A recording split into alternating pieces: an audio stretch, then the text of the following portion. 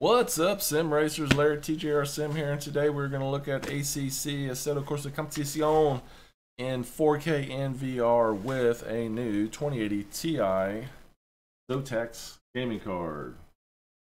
So this is the card box. The card is actually in the PC right now. And the reason I picked this card, just real quickly, is it's I want to get ready for the new headsets that were coming out. And you know, they are going to require more power to push them, and I found that particular one. This was a GPU that pushed out 1815 overclocked from the factory already, and I got it for the Founders Edition card price on Amazon, so I'll leave a link to it on Amazon for you to check out for yourself. It's off sale right now, but I'm sure it'll come back on sale as they always do. So that is why I got it finally, because it got down low enough to where the channel could afford to buy it. So then I can review more games for y'all with higher resolution and give you those settings. So if you like this type of stuff, don't forget to subscribe and hit the little bell notification so you will get all my latest videos. I don't produce videos every single day, but I do try to do them weekly on the weekends. However, I have missed a few weekends here lately, so I apologize for that. I've been very busy with my day job. So anyway, I digress. Let's go on. Let's jump into settings so this isn't too long for you. First up, 4K settings. 3840 by 2160. Full screen, that's up to you. Disabled, enabled. You can always use, Alt, Enter, to make it full screen. You don't have the bar on the top. Resolution scale at 100%. 100% now. Actually, for 4K, I run it at 150%. So I'm going to crank this on up to 150 for you. I believe 250 or 200 is the max. 150 is the sweet spot.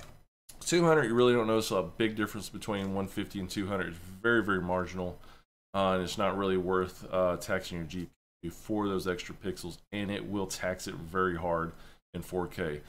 Just to let you know, this is a 27-inch LG 4K. I don't remember the model number of it that I'm testing, but it's FreeSync. It's not G.SKILL.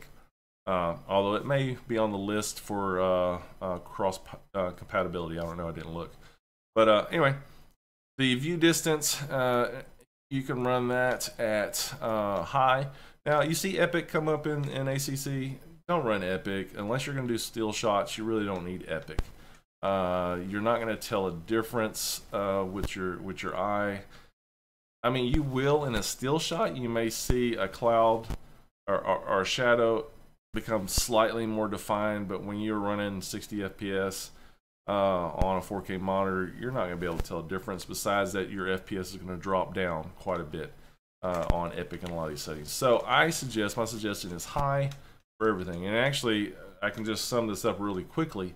Everything on high for a 4K monitor running a 2080 Ti 4K, it just runs it really well, and it's going to keep you in the 60s. Sometimes it's going to drop down to 50 FPS, which is fine, still pretty doable. Unless you spend the money. I forgot the Asus, I think, has it out there, or Acer. It's Acer. I get them two mixed up, but I believe it's Asus has a 4K 27-inch monitor that runs 144 hertz. You wouldn't see 144 hertz with a 2080 Ti anyways with this particular game. Maybe other games, but not this particular game. It just doesn't happen. Actually, in this game, since it's still in beta form right now, this isn't a final answer on it. I will do a video on the final settings, but this is version 0.7.2, still early access version, and it's fairly optimized now at this point, so it's ready for release here pretty soon. Anyway, I digress. View distance on high, like I said, shadows, you can run it on high, anti-aliasing on high, effects on high, post-processing on high. Post-processing is very taxing, by the way, but yeah, you can run it on high. If you are getting a little bit of frame drops or not quite as much, I would suggest medium. Medium looks really good. Low, not quite as rich looking on screen, but medium does work really well.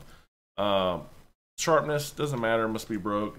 I don't see a difference between 300% or 0%, so to each their own. Foliage, you know, the trees, how many trees do you want to see in the background? I keep it on low, but you can run it on high just fine. But I save a few more FPS and run it on low myself. That's my personal choice. But you can run with the 2080 Ti on high, no problem. Textures on high, you can run that at Epic even. You won't be able to tell a difference, but you could do that. Frame limit, you know, it's based on your monitor. I just default to 100 because that's what I was running this on 1440p as well with the Predator X34, and that was 100 hertz capped anyways. The mirror view distance, 70 meters. It goes up to 250.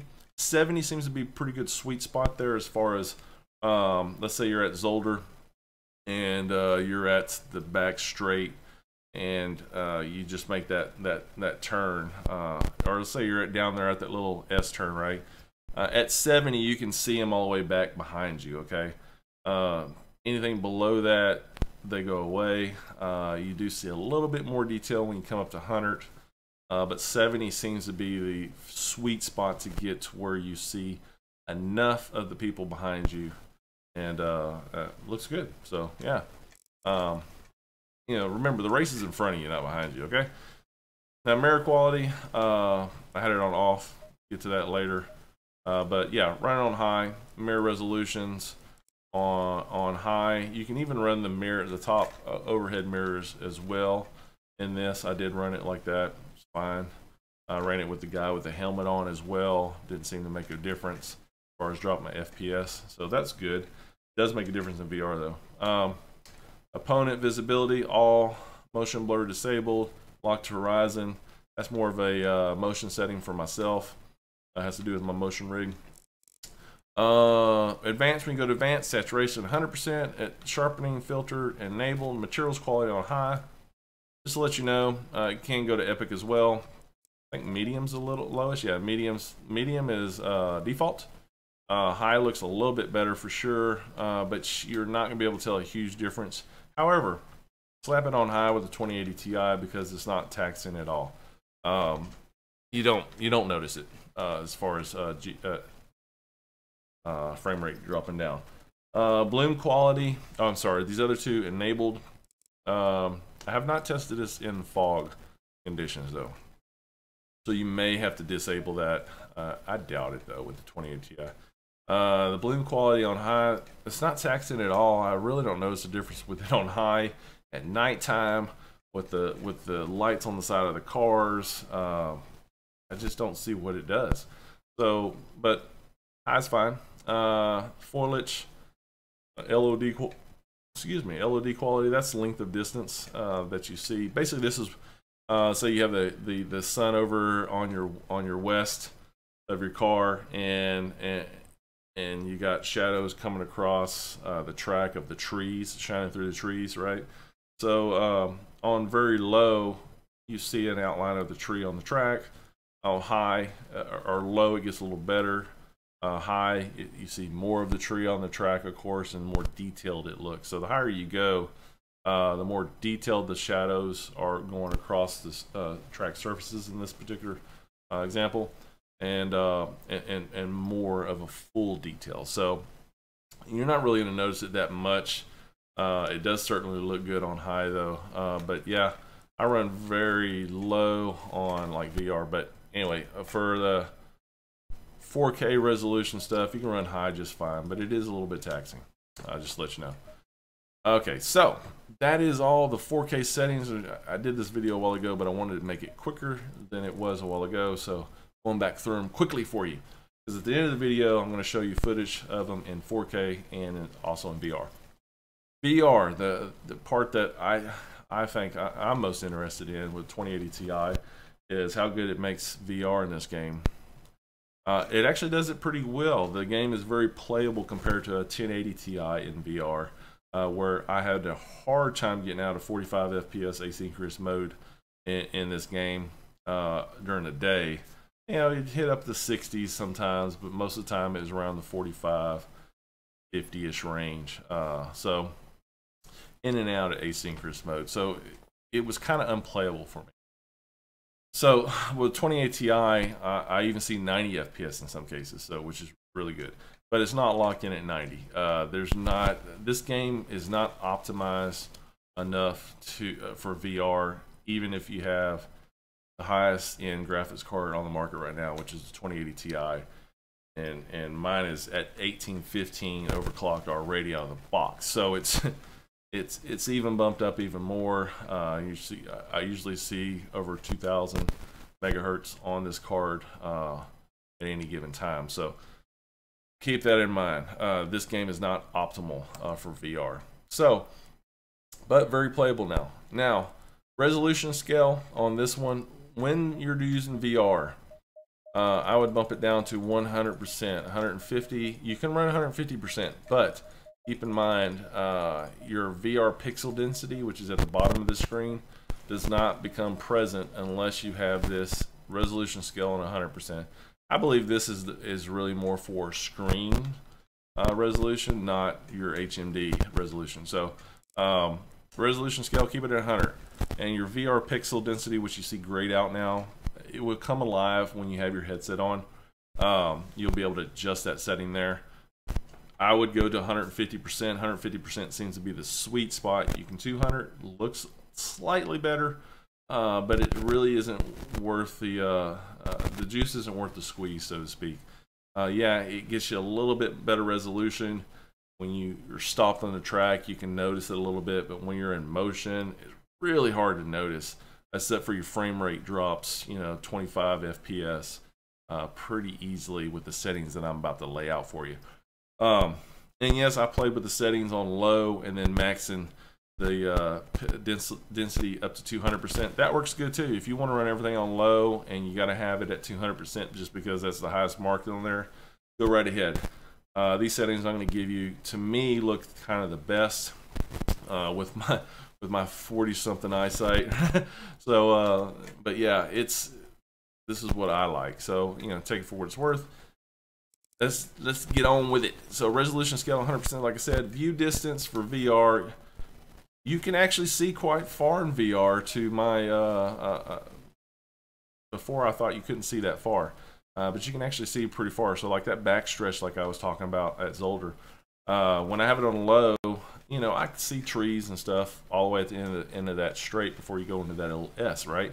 But when you put it in on Epic or High, which by the way, High and Epic look exactly the same in VR, as well as 4K, more foliage pops into the screen. Not more resolution for the cars in front of you per se, or really signage or anything else on the side of the track. I didn't see anything there, but I saw a little bit more trees pop up, which I don't care about the trees popping up. But if you want more trees, run it higher. But it's just not necessary. You can actually see all the cars in pretty good detail on low, and it doesn't tax your GPU as hard. So I recommend low. Shadows, you can run on high actually with the 2080 Ti, which is great. However, I have a better solution for you, I feel. I run it at medium with the 2080 Ti, and then I bump up my post-processing to medium as well. What that does is it gives it a lot richer look to your interior, and try it out for yourself to see what you like. You may like a little bit better shading with the shadows, but the shadows is basically, let's go through the shadows here. On low, when you got say the sun to your west and your car setting out on track, you don't see any shadow casted from underneath your car to the east side of the car, right, to the right side of the car. However, when you put it on medium, immediately you see a shadow being casted out, and it's more defined. On high, it's even more defined, right? But that extra definition of the car shadow on the ground really doesn't, neither here nor there, it doesn't really matter that much. However, what you will see in your interior car on high is the shadows a little bit more defined. Now, if that's something you want, go for it. However, you're going to want to run your post-processing down on low if you're going to do that, to try to keep you in above the 60 FPS range. Forget about 90 FPS. You're not going to run 90 FPS unless you're the only person on the track.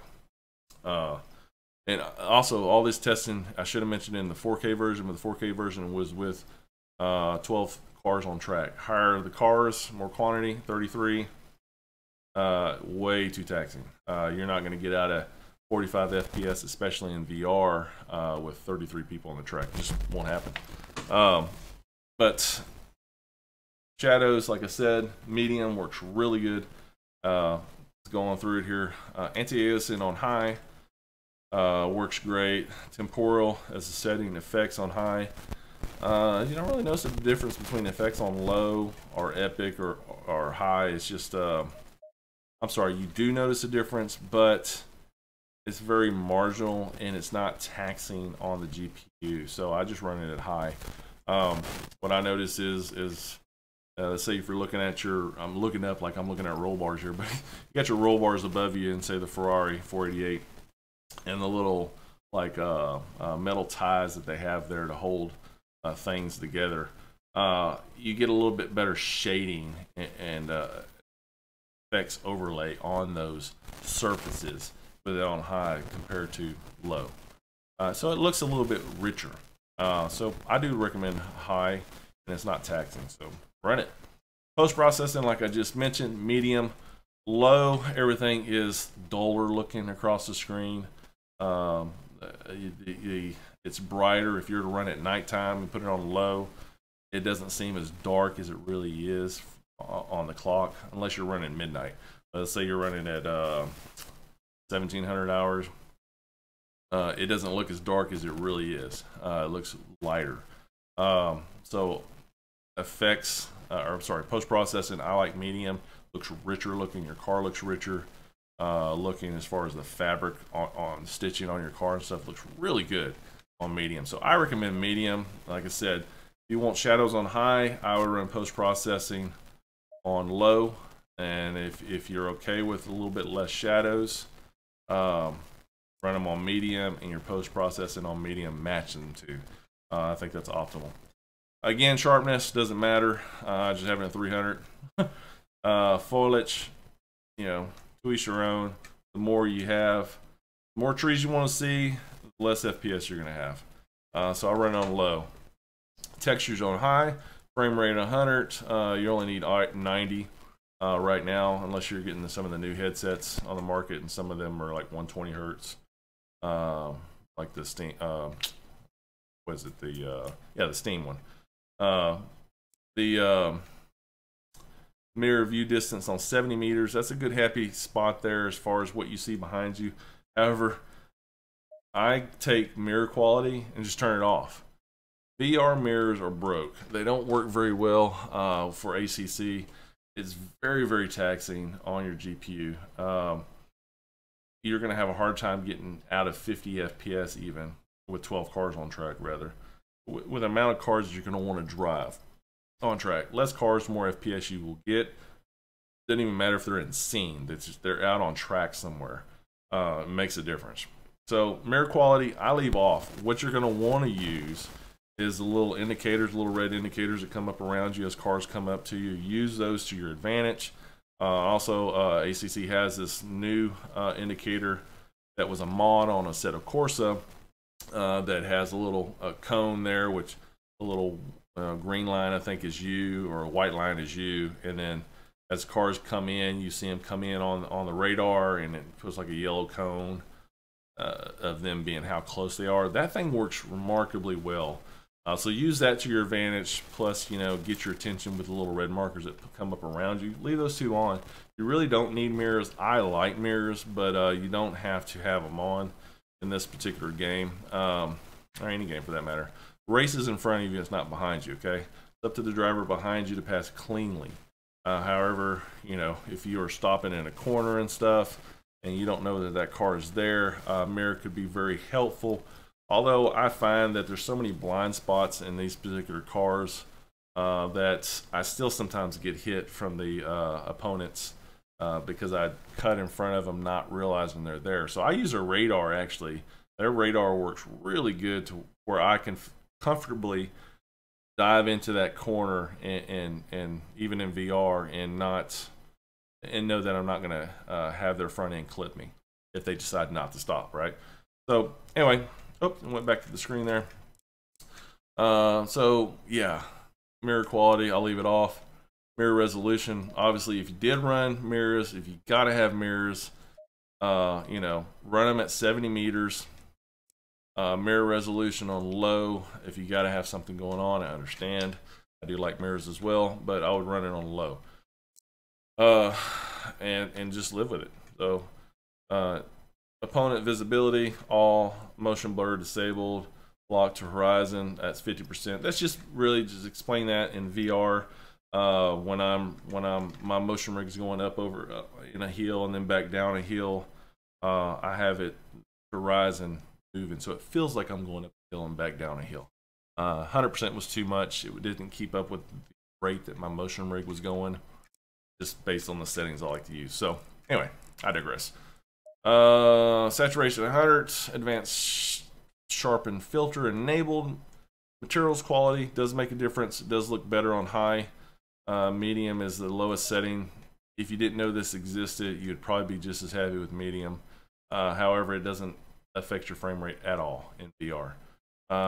Temporal upscaling enabled. Fog, I hadn't raced, well actually I have raced in fog at night, but I left it enabled. I didn't try it out with it disabled if it increased my FPS, so too much to test I guess. But bloom didn't make a difference. I can't even tell a difference, so I just leave it on high. You could certainly leave it on off. I left it on off. It didn't affect my frame rate at all on off. Maybe it's something that's going to come later on with the final release, and it'll probably make an impact then. Usually bloom does have an impact on FPS, but doesn't in this case right now. Foliage, length of distance, like I said before, in the 4K it's the same thing. How much of the shadowing of the environment onto the track is going across there.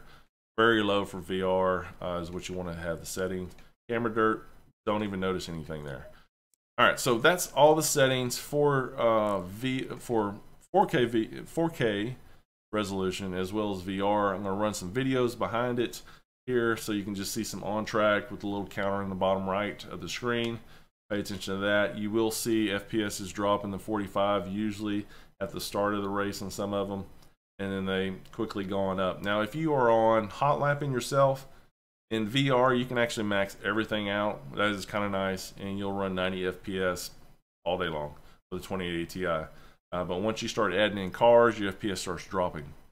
So if you're someone that likes to run 6 cars for your competition, then fine. You know, that's actually, you know, a lot of races are just with the top 3 to 4 people anyway, and that's where your best racing is. So it makes sense that you don't have to have all this lap traffic behind you and render them if you really want to race in amongst a few people anyways, especially if you set their level at your current ability and you have a really good race going on there.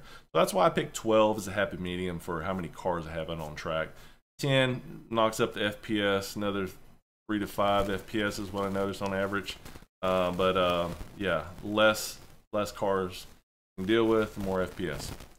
But anyway, either way, this game is very playable at 60 FPS. Obviously awesome at 90 FPS, but it's marginally better at 90 FPS. I think at 60, as long as you're hitting 60 FPS in that range, and I'm seeing 60 to 80 usually is what I'm seeing. It's very playable. If you weren't paying attention to your FPS counter, it wouldn't break the immersion. What I'm getting at. So yeah, good stuff. So check out the rest of the video.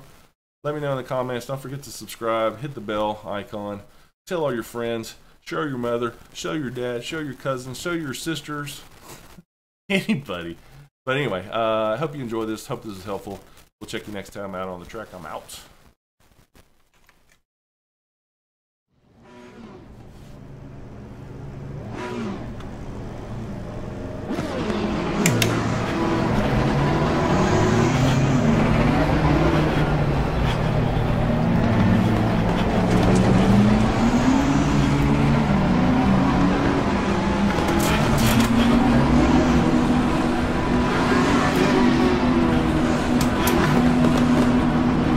Green light, go, go, go.